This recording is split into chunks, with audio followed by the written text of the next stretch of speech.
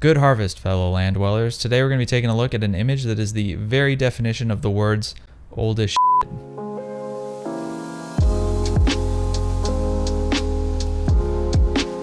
Today's episode is sponsored by Squarespace. What's worse than accidentally slamming your testicles in the oven door?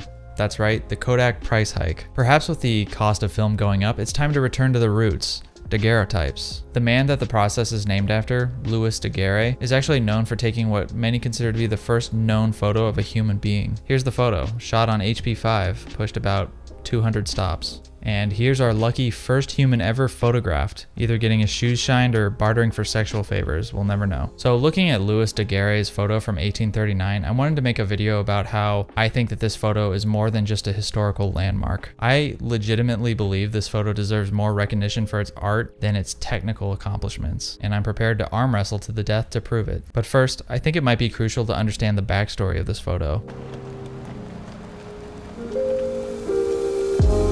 1839 was a long time ago, and there wasn't shit to do back then, so some people decided to start playing around with some chemicals, which is something film photographers and people who make meth have in common. Louis Daguerre's mentor, Joseph Niepce, took this banger in 1826 while experimenting with a camera obscura and some photosensitive chemicals. It's considered the first photograph ever taken and took somewhere around 8 hours to expose, though some people think it probably actually took days. After Niepce passed away, Louis Daguerre took up his mantle like Batman and found a way to do the exposing process much faster. He began by taking pictures of artsy bullshit around his apartment, like he was quarantined in 2020 or something. But eventually he had the crazy idea to point the camera obscura out towards the city streets of Paris, and he snapped this photo, which allegedly took about 10 minutes to expose.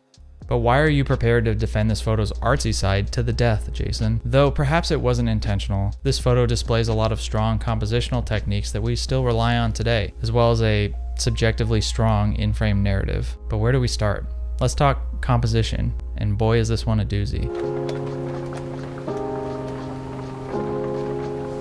What is it exactly that makes a good composition? Perhaps it's not so simply defined. I think that it's a mix of balance and simplicity. One of the most popular ways to look at composition is the Fibonacci spiral. It's a technique that's been in use way longer than you might think. Though often referred to as the golden ratio, it dates back way beyond the era of neat rock mounds in the desert. That's right, the golden ratio was first dropped by Mother Nature herself in the year -13.7 billion. But in terms of photography, this whole thing breaks down pretty simply. The Fibonacci spiral essentially breaks your total frame into exponentially smaller sections, until you arrive at an area where the subject or center of attention should naturally reside. But what happens when we lay this Nautilus-looking motherfucker on top of Louis Daguerre's daguerreotype from 1839? Well, it looks like our shoeshine guy is pretty dang close to where he's supposed to be, according to our all-knowing and all-seeing spiral. But let's talk about another compositional technique that's deep at work in this photo: layering. For your information, there's a lot more to photos than people think. Photos Are like onions. They stink? Yes. No. Oh, they make you cry. Layers. Onions have layers. Photos Have layers. Onions have layers. You get it.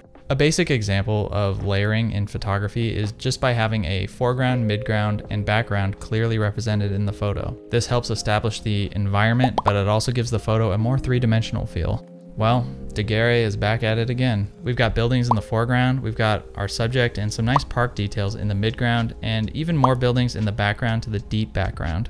It's f***ing tight, dude.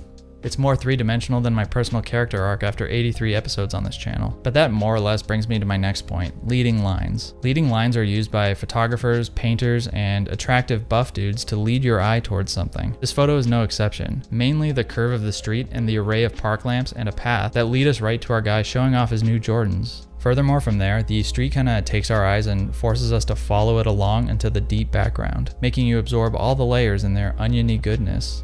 But perhaps maybe it's time to look at the cherry on top of this whole thing: the lighting.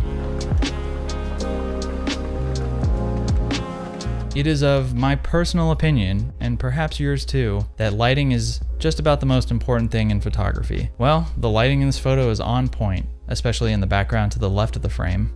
My biggest inspiration of all time is the painter Edward Hopper. In studying a lot of Edward Hopper's work, I realized that lighting creates the mood, and Daguerre's photo is very moody.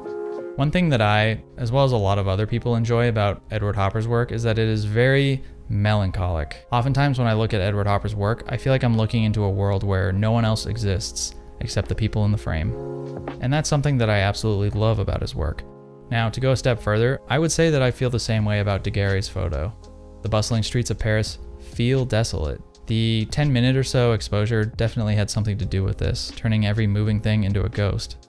But perhaps the scope of the scene paired with a single remarkable figure makes it all feel isolated yet fantastical. Now, you might hear all this and think, wow, this Daguerre guy is kind of a badass mother after all. Let me stop you right there. I truly think that this fantastic photo was a culmination of a lot of dumb luck. Namely that Louis Daguerre just happened to live in an apartment with just the right height and angle so that he can capture a pleasant composition. And perhaps luckiest of all, our guy down here didn't have shit to do except stand there for 10 minutes getting his shoe shined, or kicking the shoe shiner in the dick. We still don't know. Daguerre took this photo not knowing what to expect. In all honesty, it's probably a test photo. Again, it was around a 10-minute exposure. Daguerre didn't know that this guy down here would become the subject, let alone that it would become globally recognized as the first photo of a human being. But how do you explain everything else compositionally? Here's the thing, Louis Daguerre was no dumbass. Before Instagram and photos even existed, all anyone had were paintings. But painters figured this shit out a long time ago. Rembrandt was like, good lighting is the shit, player. And Da Vinci, Bellini, and Raphael were like, composition's lit, fam. Since Daguerre came from kind of an artistic background, it's entirely within the realm of possibility that he realized the correlation between painting a composition and composing a photographic composition. Thus, he might have started applying some of these tried and true techniques to his experiments.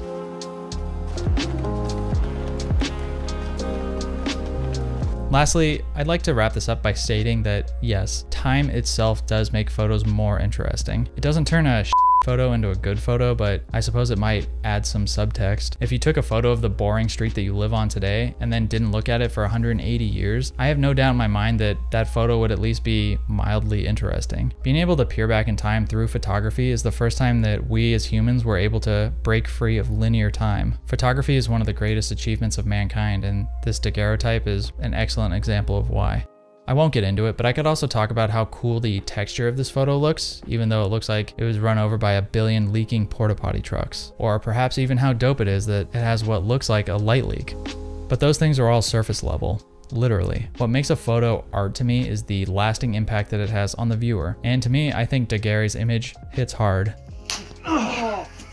I certainly think that this photo is incredible, and hopefully now you do too. Or maybe you still think it looks like microwaved Ilford XB2. I don't know. What I do know is that I want to thank today's sponsor, Squarespace. Have you reached that point in photography where you'd like to start selling your prints or putting together books for your patrons to purchase? Well, then look no further. Squarespace is an all-in-one website building platform that features all the tools necessary for you to build an online presence for your shop, including modules for keeping track of inventory, as well as various selling tools built for photographers, like print on demand and low stock alerts. Squarespace's user interface is simply straightforward, but if you do hit a snag, Squarespace offers 24/7 award-winning customer support and even features an online forum for you and your website if you have questions regarding custom designs or workflows. So what are you waiting for? If you're ready to build a website, you can start a free trial today at squarespace.com/grainydays. And if you use the code grainydays at checkout, you can get 10% off your first purchase.